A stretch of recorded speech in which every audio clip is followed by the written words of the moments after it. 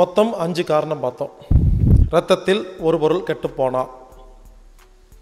இப்போது இந்த இரத்தத்தில் ஒரு பொருள் கெட்டுப்போனா இருக்கு இல்லையா, இதை பற்றி விளக்கமாக பார்க்க போகிறேங்க. ஏற்கனவே ஒன்று பார்த்தாச்சு. என்ன பார்த்தோம்? சர்க்கரை ஒழுங்காக ஜீரணமாகலைன்னா சர்க்கரையும் 100 நோயின்னு பார்த்தோமா? சில பேர் யோசிக்கிறீங்க, 100 நோயா? அதே எப்போ சொன்னீங்க? ஹலோ, சர்க்கரைக்கு மாத்திரை சாப்பிட்டா கெட்ட சர்க்கரை உள்ளே போகுன்னு சொன்னோன்னா அப்போ எல்லா உறுப்புக்கும் நோய் வருமா? அதுதான் 100 நோய். சர்க்கரை வந்தால் ஒரு நோய் தான், அதுக்கு மாத்திரை சாப்பிட்டா 100 நோய் வரும். அப்போது இரத்தத்தில் சர்க்கரை என்ற ஒரு பொருள் கெட்டுப்போனால் சர்க்கரையும் 100 நோய் வருங்கிறது புரிஞ்சிருச்சுங்களா? ரத்தத்தில் எத்தனையோ பொருள் இருக்குங்க. கால்சியம், அயன், சோடியம், மெக்னீசியம், ஜிங்கு, ஆர்சானிக்கு, பாஸ்பரஸ், அமினோ அமிலங்கள், carbohydrate, protein, vitamin, mineral, fat, fibre, vitamin A, B, C, D, B12ன்னு எத்தனையோ பொருள் இருக்குது. எல்லாத்தையும் பார்க்க முடியாது. சின்ன சின்ன உதாரணம் மட்டும் பார்த்துக்கலாம். ஒரு 5-6 ஐட்டம் பார்க்கலாங்க. ஏன்னா அத்தனையும் பார்க்குறதுக்கு டைம் இல்லை. சர்க்கரை பார்த்தாச்சா? அடுத்தது கால்சியம் ஒழுங்காக ஜீரணமாகலைன்னா அதில் என்ன பிரச்சனை வருதுன்னு பார்க்கலாம். எல்லாரும் யோசிங்க, நமக்கு கால்சியம் வேணும், என்ன பண்ணால் கிடைக்கும்? பால் சாப்பிட்டா கிடைக்கும். எல்லோரும் யோசிச்சிங்களா? நான் ஒரு கேள்வி கேட்குறேன். எந்த கோழியாவது என்னைக்காவது பால் சாப்பிட்டு பார்த்துருக்கீங்களா? கோழி முட்டை போடுதில்ல, அதில் ஓடு கால்சியம் இருக்குல்ல, அதுக்கு மட்டும் பால் சாப்பிடாமல் எப்படி கிடைச்சிது? நாட்டுக்கோழி டெய்லி ஒரு முட்டை போடுது, ஆனால் பாலே சாப்பிட்றதில்ல. அதை விடுங்க, எந்த மாடாவது என்னைக்காவது பால் சாப்பிட்டு பார்த்துருக்கீங்களா? கண்ணுக்குட்டி தான் பால் சாப்பிடும். அப்போது பாலையே சாப்பிடாத மாட்டுக்கு மட்டும் அவ்வளோ கால்சியம் எப்படி கிடச்சிது? யோசிச்சு பாருங்கள். புரியல? மாடு என்ன சாப்பிடுது? இலை, தலை, பருத்தி கொட்டை, புண்ணாக்கு. இதுலேருந்து என்ன புரியுது? பருத்தி கொட்டை புண்ணாக்கு சாப்பிட்டா கால்சியம் கிடைக்கும், கீரை சாப்பிட்டா கிடைக்கும். புரிஞ்சுக்குங்க. கால்சியம் எதில் அதிகமாக இருக்குது தெரியுமா? எல்லா வகை கீரையிலையும் கால்சியம் அதிகமாக இருக்குங்க.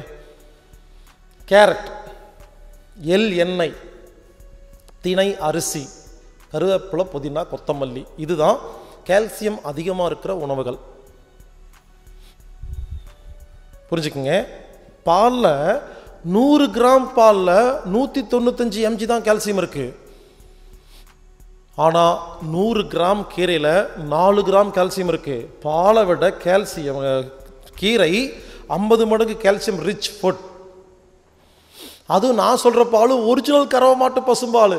நீங்கள் சாப்பிட்றது பாலே இல்லை. இந்த கடையில் விற்கிறாங்க இல்லையா பேக்கெட் பால், எனக்கு தெரிஞ்சது பாலே கிடையாது. மாட்டுக்கிட்ட ஹார்மோன் இன்ஜெக்ஷனை போட்டு பாலை பிடுங்கி அதில் சோடாப்பு, யூரியாலாம் போட்டு அதை கொண்டு போய் மிஷினில் கொடுப்பாங்க. பெரிய கம்பெனியில், எல்லா பால் கம்பெனிலையும் ஒரு பெரிய ஏசி கண்டெய்னர் இருக்கும். எல்லா மாட்டுப்பாலையும் ஒன்றா ஊற்றி கலக்கி அதுலேருந்து கொழுப்பெல்லாம் எடுத்துருவாங்க. அப்புறம் வைட்டமின்களும் எடுத்துருவாங்க. 4.5 எடுத்து 4.5 பால்னு பேர் வச்சு 7.5 எடுத்து 7.5 பால்னு பேர் வச்சு விற்பாங்க. நான் கேட்குறேன், பால் பால் மாதிரி இருக்குது, நீ எதுக்கு எடுக்கிற, எதுக்கு போடுற? எல்லா டிவியில் விளம்பரம் காட்டுறாங்க இல்லையா, இது அது பண்ணப்பட்ட பால், 4.5 எடுத்த பால், 7.5 சேர்த்தன பால்னு சொல்கிறாங்களா இல்லையா? எதுக்கு எடுக்கிற, எதுக்கு போடுற? புரியல? இப்போ சொல்கிறேன் கேளுங்க. உலகத்தில் உள்ள எல்லா பால் கம்பெனியும் இந்த பெண்களின் அழகு சாதன காஸ்மெட்டிக் கம்பெனியும் ரெண்டு ஒன்று தான் முதலாளி. இந்த பாலில் இருந்து கொழுப்பு, விட்டமின்லாம் எடுத்து அது இருந்தால் தான் இந்த பெண்கள் lipstick, hair oil, face powder, அந்த முகத்துக்கான எல்லாமே தயாரிக்கிறது இந்த பால் இருந்தாங்க. முதல்ல என்ன பண்ணாங்க, இந்த கம்பெனி பால் வாங்கி எடுத்துட்டு அதை பயன்படுத்திட்டு குப்பை பாலை கீழே ஊற்றிட்டு இருந்தாங்க. அப்புறம் என்ன பண்ணாங்க, அந்த பாலை பேக்கெட்டில் போட்டு விற்க ஆரம்பிச்சிட்டாங்க. 2 லாபம். புரிஞ்சுக்குங்க. எனக்கு தெரிஞ்சு பால் அப்படின்னா ஒரு ஒரிஜினல் கறவை மாட்டு பசும்பால். 2க்கு வித்தியாசம் இருக்குது. யாருக்காவது சந்தேகம் இருந்தால் ஒன்று பண்ணுங்கள். கல்யாணமாகி குடும்பம் நடத்துகிறவங்க, நான் சொல்கிற மாதிரி இந்த கறவை மாட்டு பசும்பால் இருக்கு இல்லையா, 10 நாளைக்கு நைட்டு ஒரு சொம்பு குடிச்சிட்டு நைட்டு படுத்து பாருங்கள், சும்மா அப்படி இருக்கும். பேக்கெட் பாலை நைட்டு ஒரு சொம்பு குடிச்சிட்டு படுத்துட்டு பாருங்கள், சும்மா இப்படி இருக்கும். சொன்னால் புரிஞ்சுக்கும். ஸோ அதில் அவ்வளோ சத்து இருக்குது. அது சாப்பிட்டு பார்த்தோன்னு மட்டும் தாங்க தெரியும். எனக்கு வாயில் வச்சோன்னா சொல்லிடுவேன் அந்த பால் ஒரிஜினல் இல்லைன்னு. இங்கே வந்தால் மட்டும் டெய்லி தயிர் சாப்பாடே சாப்பிடுவேன். ஏன்னா அது கிடைக்காது இந்த மாதிரி பால் இங்கே எங்கேயுமே. புரிஞ்சுக்கங்க என்ன சொல்ல வரேன்னா, நல்லா கேட்டுக்குங்க. பாலில் கால்சியம் இருக்குங்கிறது உண்மை. ஆனால் பாலை விட கேரட்டு, திணை அரிசி, எள்ளெண்ணெய், கருவேப்பிலை, புதினா, கொத்தமல்லி, கீரை வகைகளில் நிறைய கால்சியம் இருக்குது. நிறைய சேர்த்துக்குங்க. நாம் என்ன பண்ணுறோம், உடம்புல யாருக்காவது கால்சியம் டிஃபிஷியன்சி இருந்தால் என்ன பண்ணுறோம், மெடிக்கல் ஷாப் போகிறோம். சார் எனக்கு கால்சியம் டேப்லெட் கொடுங்க, டாக்டர் சொல்லியிருக்காருன்னு கேட்குறோம். அவங்க என்ன பண்ணுறாங்க, ஒரு குட்டி டப்பா, எவ்வளோ ரூபா, 3000, யா தேங்க்யூ அப்படின்னு வாங்கிட்டு வந்து பொறுப்பாக கால்சியம் டேப்லெட் சாப்பிட்ருப்போம். இதே வீட்டுக்கு முன்னால் கீரைக்கார அம்மா வந்து, அம்மா அரைக்கீரை 10 ரூபாமா கட்டு அப்படின்னு கத்துவாங்க. வெளியே போய் ஐயோ ஐயோ ஐயோ கீரை விலை 10 ரூபாயா, 4 ரூபாய்க்கு கொடுப்பியா, இல்லை எடுத்துட்டு பா. எவ்வளவு திமிரு. 3000 ரூபாய்க்கு கால்சியம் டேப்லெட் வாங்கி சாப்பிடுவீங்களாமா, 10 ரூபா கொடுத்து கீரை வாங்க மாட்டீங்க. நமக்கு ஒரு கெட்ட பழக்கங்க, விவசாயிகிட்ட மட்டும்தாங்க பேரம் பேசுறது. இழிச்சு வாங்க பாருங்க. அவங்க ஒரு பாட்டி ரோட்டோரமாக பழம் வித்துட்ருக்கோம். 4 அது அந்த பாட்டி பேசும்போதே காது இனிக்குங்க. ராசா தம்பி அது பேசும்போதே, அம்மா தாயி 4 பழம் 10 ரூபாம்மா கண்ணு அப்படின்னு சொல்லும். திமிரு.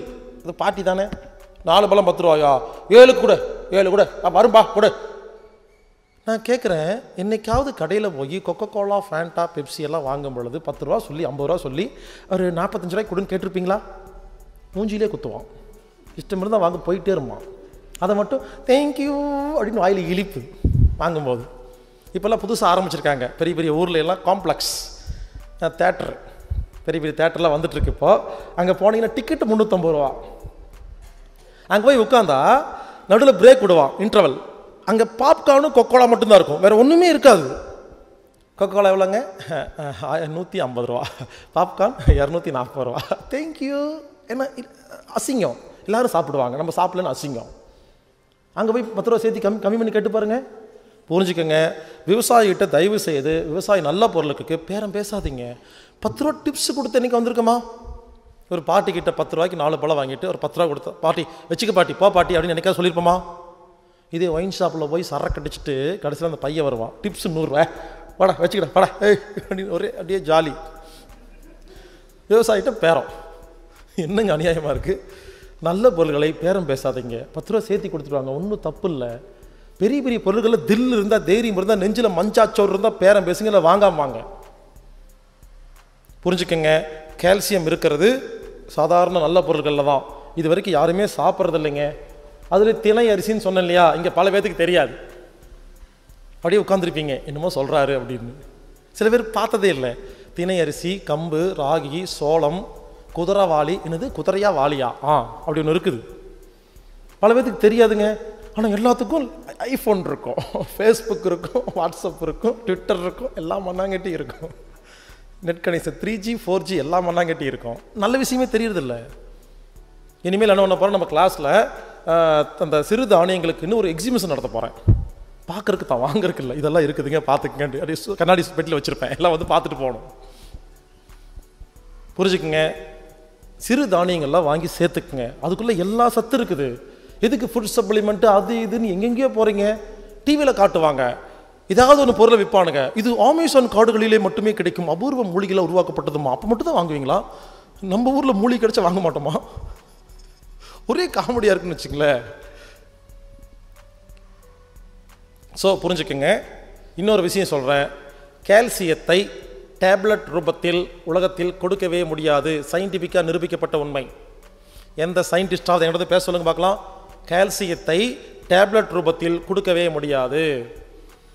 யாருக்காவது கால்சியம் வேணும்னா சூரிய வெளிச்சத்தின் மூலமாக ப்ரோ விட்டமின் டின்னு ஒன்று தோல் வழியாக பட்டு தோலுக்குள்ளே பூந்து விட்டமின் டியாக மாறி 125 D3 அப்படிங்கிற ஹார்மோனை சுரக்கணும் வயிற்றுக்குள்ளே. அது சுரக்கும் பொழுது நாம் சாப்பிட்ற எள்ளெண்ணெய், திணையரிசி, கேரட் இருக்கு இல்லையா, அதில் இருக்கிற கால்சியமும் 125 D3 அப்படிங்கிற ஹார்மோனும் ஒன்று சேர்ந்தால் மட்டும்தான் கால்சியம் உருவாகும். இதுதான் நல்ல கால்சியம். இதை தவிர கால்சியம் டேப்லெட் மூலிமா கிடைக்கிற எல்லா கால்சியமும் கெட்ட கால்சியம், கொடுக்க முடியவே முடியாது.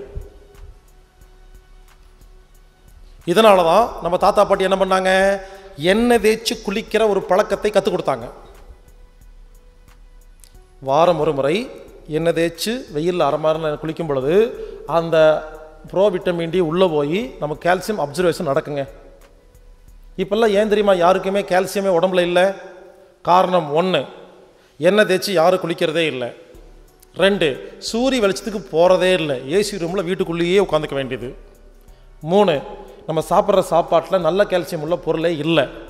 4, சாப்பிட தெரியலை, ஒழுங்காக ஜீரணம் பண்ணுறது இல்லைங்க. புரிஞ்சுக்குங்க, எண்ணெய் தேய்ச்சி குளிக்கிறதின் மூலமாக உடம்பில் கால்சியத்தை அதிகப்படுத்த முடியும். நீங்கள் ஒன்றும் கால்சியம் டேப்லெட்லாம் வாங்க வேண்டாம். நம்ம சாப்பிட்றக்கு ஒரு கருவேப்பிலை சாப்பிட்டா போதும், 7 நாளைக்கு கால்சியம் கிடைக்கும். ஒன்று சாப்பிட்டா போதும். அது ஜீரணம் பண்ணுறதில்ல, அப்சர்வேஷன் நடக்கிறதில்ல. சரி, எண்ணெய் தேய்ச்சி குளிக்கிறது பாருங்கள். அதுலேயும் குறிப்பாக வருஷத்துக்கு ஒரே ஒரு நாள் எண்ணெய் தேய்ச்சி குளிச்சிட்டோம்னா 1 வருஷத்துக்கு கால்சியம் கிடைக்கும்னு நம்ம தாத்தா பாட்டி கண்டுபிடிச்சாங்க. ஒரு குறிப்பிட்ட கிரகங்கள் இருக்கும் பொழுது ஒரு அமாவாசை அன்னைக்கு அந்த ஒரே ஒரு நாள் எண்ணெய் தேய்ச்சி குளிங்க, வருஷம் ஃபுல்லாக கால்சியம் கிடைக்குன்னு சொன்னால் நாமெல்லாம் கேட்க மாட்டோம்னு சொல்லி நரகாசுரம் செத்து போயிட்டா குளிங்கன்னு தீபாவளின்னு பண்டிகை வச்சாங்க. நாம் என்ன பண்ணோம், தீபாவளி அப்போ பட்டாசு வாங்குவோம், பலகாரம் சாப்பிடுவோம், துணி மடித்ததுக்கும் சினிமாவுக்கு போவோம், எல்லாம் பண்ணுவோம், குளிக்க மட்டும் மாட்டோம். தீபாவளி அன்னைக்கு ஒரே ஒரு நாள் எண்ணெய் தேய்ச்சி குளித்தோம்னா 1 வருஷத்துக்கு கால்சியம் டிஃபிஷியன்சி வரவே வராது. ஏங்க, நம்ம நாட்டிலலாம் சூரியன் சூப்பராக இருக்குங்க. பல நாடுகளில் சூரியன் இல்லை தெரியுமா? அவங்க 6 மாதத்துக்கு சூரியனே பார்க்க மாட்டாங்க. சூரியனை பார்த்தா போதும் அவுத்து போட்டு சுற்றுவாங்க வீட்டு ஊருக்குள்ளே, எல்லா பீச்சில் படுத்துக்குவாங்க. பார்க்குற கண்ட்ரியாகவே இருக்கும், வேறு வழி இல்லை. ஏன் தெரியுமா? அந்த 6 மாதம் அப்படி படுத்திருந்தால் தான் 6 மாதம் தாங்க முடியும். டெல்லியில் போய் பாருங்கள், 2 ட்ரெஸ் வச்சுருப்பாங்க எல்லோரும், மொத்தமாக மூடுற மாதிரி ஒரு ட்ரெஸ் இருக்கும், அப்புறம் எல்லாம் கம்மியாக இருக்க மாதிரி ட்ரெஸ் இருக்கும். வெயில் வந்தால் போதும் எல்லாம் குட்டி குட்டி ட்ரெஸ் போட்டு சுற்றிட்டு இருப்பாங்க. ஏன்னா அந்த வெளிச்சம் உடம்புல படணும். ஏன்னா 6 மாதத்துக்கு அது பனியாக இருக்கும், 6 மாதம் வெயிலாக இருக்கும். நமக்கு பரவாயில்லைங்க, டெய்லி கிடைக்குதுங்க. உண்மையில்லைங்க, நம்ம ஊர் மாதிரி சொர்க்கமும் உலகத்தில் கிடையாதுங்க. காற்று, மண், தண்ணி, சாப்பாடு, சுதந்திரம் பாருங்கள். பேசுறதுக்கு சுதந்திரம், என்ன வேணால் பேசிக்கலாம், யாரை வேணால் திட்டலாம், ஒன்றும் கேட்டுக்க மாட்டாங்க. மற்ற நாட்டில் அப்படி இல்லை, எல்லாத்துக்கும் ரூல்ஸ் இருக்குது. கட்டங்கட்டி உஸ்ஸு அனுப்பிச்சுட்ருவாங்க வெளியே. ஒரு சில நாடுகளில் உங்களுக்கு ஜாண்டிஸ் இருக்குன்னு தெரிஞ்சால் போதுங்க, ஊருக்கு துரத்தி விட்டுறாங்க. எங்கேயோ போய் சாகு, எங்கள் ஊரில் சாகாதுன்னு. ஒரு மனுஷன் ஊருக்கு போகிறான், ஒரு வேலை செய்கிறான், அதெல்லாம் வாங்கிக்குவாங்களாமா. ஒரு நோய் வந்தால் துரத்தி விட்டுருவாங்களாமா. புரிஞ்சுக்குங்க, ரொம்ப சிம்பிளாக சொல்கிறேன். வாரம் முறை எண்ணெய் தேய்ச்சி குளிங்க. எண்ணெய் தேய்ச்சி குளிக்கிறதுக்கு ரூல்ஸ் இருக்குது, சொல்கிறேன். நல்ல எண்ணெயில் எண்ணெய் தேய்ச்சி குளிக்கணும். சூரிய வெளிச்சம் இருக்கும் பொழுது தான் குளிக்கணும். மழை வரும் பொழுது, மோடம் போட்டிருக்கும் பொழுது, நைட் நேரத்தில், காலை அந்த மாதிரிலாம் குளிக்கக்கூடாது. சூரிய வெளிச்சம் நிறையா இருக்கணும். அடுத்தது ஒரு 1/2 மணி நேரம் வெயிலில் நிற்கணும். ஆண்களாக இருந்தால் வெயிலில் போய் தைரியமாக நில்லுங்க. பெண்கள் நிற்க முடியாது இல்லையா? நீங்கள் வீட்டுக்குள்ளேயே இருந்துக்கலாம், இல்லை பாத்ரூமில் இருந்துக்கலாம், ஜன்னலை திறந்து வச்சுருங்க. இங்கே பாருங்கள், வெயிலில் தான் நிற்கணும். ஒருவேளை வெயிலில் நிற்காட்டியும் வெயில் இருக்கும்போது வீட்டுக்குள்ளே தேய்ச்சிருந்தாலும் பரவாயில்ல. சில பேர் கேட்குறாங்க, பாத்ரூம்குள்ளே இருந்தால் சூரிய வெளிச்சம் வருமா? ஏங்க, பாத்ரூம்குள்ளே போனால் செல்ஃபோனில் பிஎஸ்என்எல், ஹச்சு, வோடாஃபோன் டவர்லாம் கிடைக்குதா இல்லையா? கேவலம் இந்த செல்ஃபோன் டவரே கிடைக்கும் போது சூரியன் டவர் கிடைக்காதா? கிடைக்கும். எண்ணெய் தேய்ச்சி குளிக்கிற அன்னைக்கு சுடு தண்ணியில் தான் குளிக்கணும், பச்சை தண்ணியில் குளிக்கக்கூடாது. அன்னைக்கு சோப் போடக்கூடாது. சீகக்காய், அரப்பு, வைத்த மாவு, இந்த மாதிரி இயற்கையான பொருள் தான் போட்டு குளிக்கணும். எண்ணெய் தேய்ச்சி குளிக்கிற அன்னைக்கு பகலில் தூங்கக்கூடாது. ஆனால் பயங்கரமாக தூக்கம் வரும், தூங்கிடவே கூடாது. தூங்குனீங்கன்னா அது ஒரு வியாதி. எண்ணெய் தேய்ச்சி குளிக்கிற அன்னைக்கு குடும்பம் நடத்தக்கூடாது, முடி வெட்டக்கூடாது, பழைய சாப்பாடு சாப்பிடக்கூடாது, சோத்துக்கத்தால் அன்னைக்கு தொடவே கூடாது, இளநீ சாப்பிடக்கூடாது, குளிர்ச்சியான எந்த ஒரு பொருளையும் சாப்பிடக்கூடாது. அன்னைக்கு அமாவாசை பௌர்ணமியாக இருக்கக்கூடாது. அன்னைக்கு பிறந்த நாளாக இருக்கவே கூடாது. பிறந்த நாள் அன்னைக்கு எண்ணெய் தேய்ச்சி குளிக்கவே கூடாது.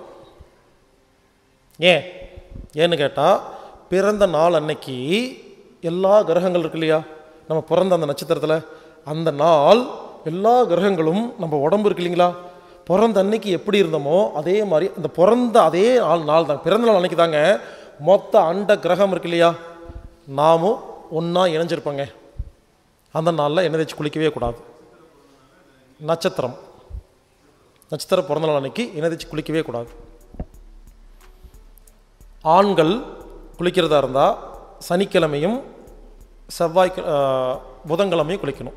சனி, புதன் ஆண்கள், செவ்வாயும் வெள்ளியும் பெண்கள். இதெல்லாம் கணக்கு போட்டு வச்சுருக்கிறாங்க. எதுக்குன்னு கேட்டால், ஞாயிறு திங்கள் எண்ணெய் தேய்ச்சி குளிக்கக்கூடாது. ஞாயிற்றுக்கிழமை சூரியன் ஆதிக்கம் அதிகமாக இருக்கும், திங்கக்கிழமை சந்திர ஆதிக்கம் அதிகமாக இருக்கும். இந்த 2 நாளில் எண்ணெய் தேய்ச்சி குளிக்கக்கூடாது.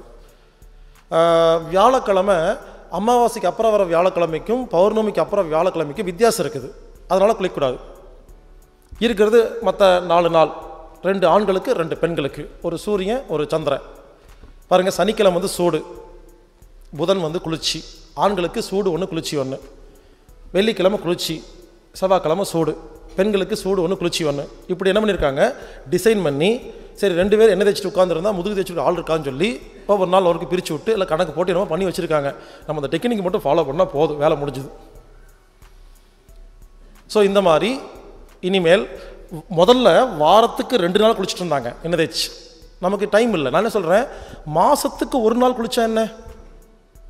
சில பேர் எண்ணெய் தேய்ச்சி குளிக்குதா, அப்படி இல்லை, இது வரைக்கும் வாழ்க்கையில் அந்த மாதிரி பண்ணதே இல்லைங்கிறாங்க, தெரியலேங்கிறாங்க. புரிஞ்சுக்கங்க, எண்ணெய் தேய்ச்சி இனிமேல் குளிங்க.